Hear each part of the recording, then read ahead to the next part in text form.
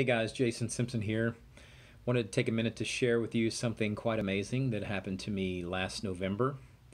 I don't know if you believe in miracles, if you believe in God. I don't know, but I'm a believer in Jesus Christ, and God's been showing me some really amazing things, things that are scriptural, experiences that Christians can experience even today. But anyway, I'm going to tell you what happened, and hopefully it'll bless you and encourage you. So last November, I was out of town working at another location for my company and was there all week. When Thursday rolled around, I got off work that evening and went back to my hotel room and was just getting ready to go out and go out to eat that evening. And so as I was considering where I wanted to eat, I felt like God said go to Applebee's. So I pull out my phone, pull up locations that are near me, and there's like 3. So as I'm looking at them, I felt like God said, go to B location. And so I'm like, okay.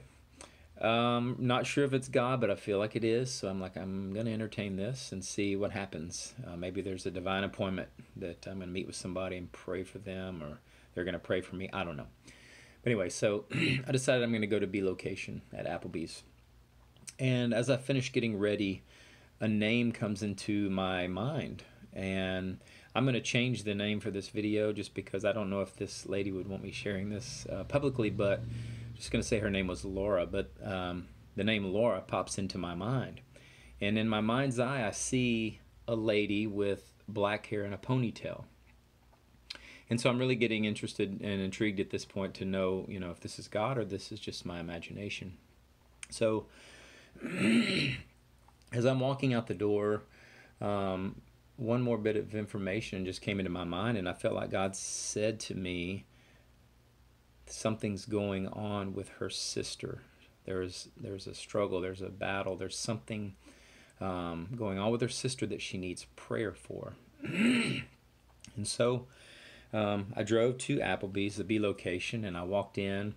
And immediately as I'm waiting to be seated, I'm just looking around to see if there's any ladies there that fit that description with black hair and a ponytail.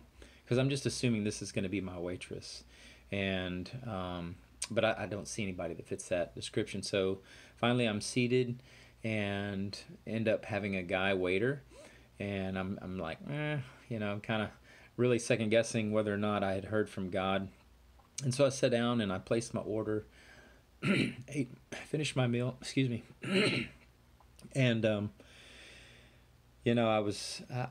felt like maybe I had been wrong about what I'd heard, but I decided I wasn't going to give up. I was going to press a little further. And so when my waiter came back, I decided I would just ask him if anybody worked there by that name. And so he came back and I said, hey, does anybody work here by the name of Laura? And he's like, yeah, Laura works right over there in the by the bar.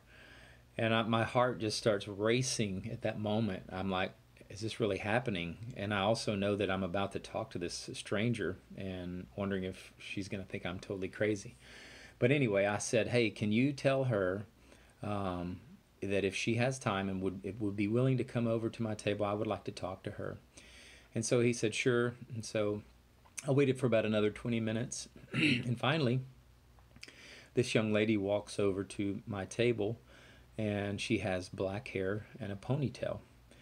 And she's smiling but kind of, reserved, like, hi, what's going on? And so not really knowing what to say, I just said, hey, Laura, I know you don't know me, and I'm just going to be straight up honest with you. This may sound a little strange, but when I was getting ready to go out to eat tonight, I felt like God told me to come to Applebee's, and specifically this location.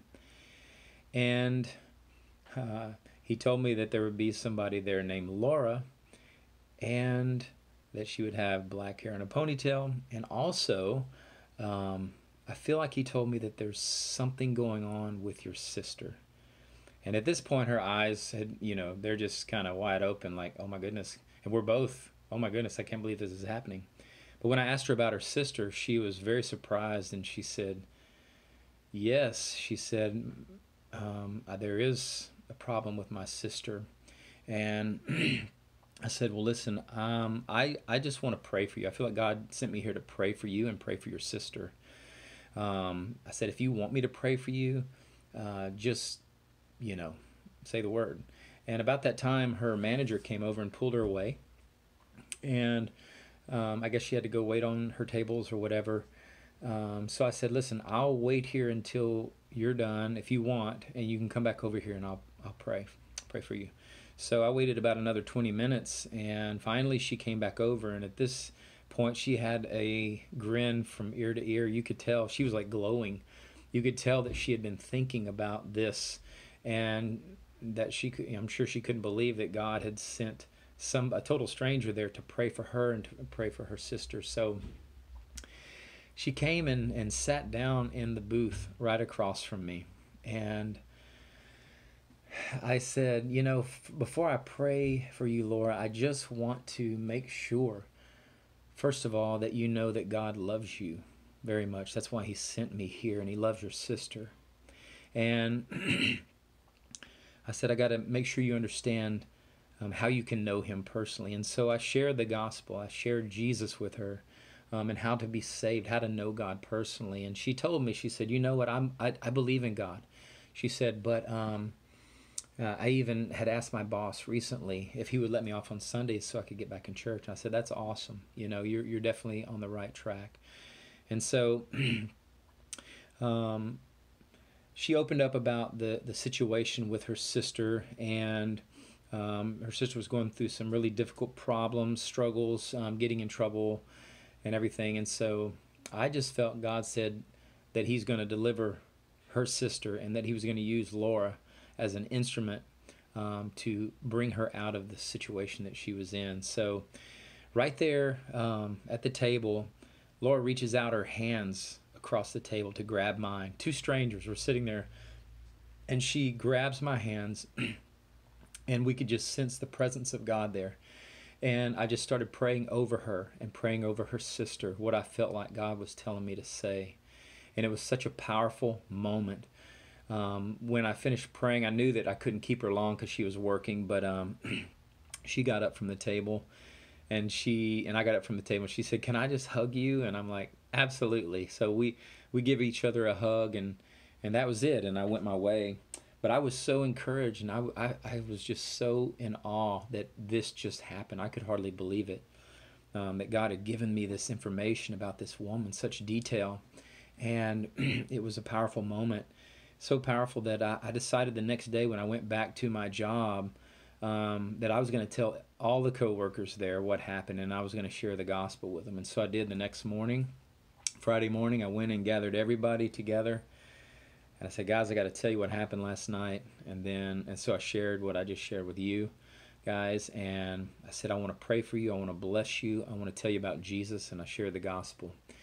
And so later that day, two other guys came to me personally and asked for prayer. And I was able to encourage them and share the gospel a little more in detail. But anyway, powerful moment. And I share that with all of you right now because first of all, I want you to realize that God is still working miracles. He wants to use his people like you and me, just normal believers. He wants to pour his power, his love, his miracles into us, pour through us, work through us.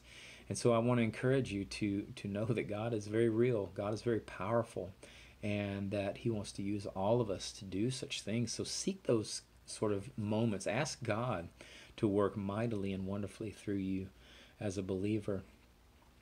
But that's pretty much it, guys. I just hope you're encouraged by this. I hope it makes you think more about the goodness of God, that he loved Laura so much and me, that he would allow us to be involved in such a moment. Two strangers coming together, holding hands, praying in the Spirit, and knowing that God was going to do something great in both of their lives. And anyway, so that's it, guys.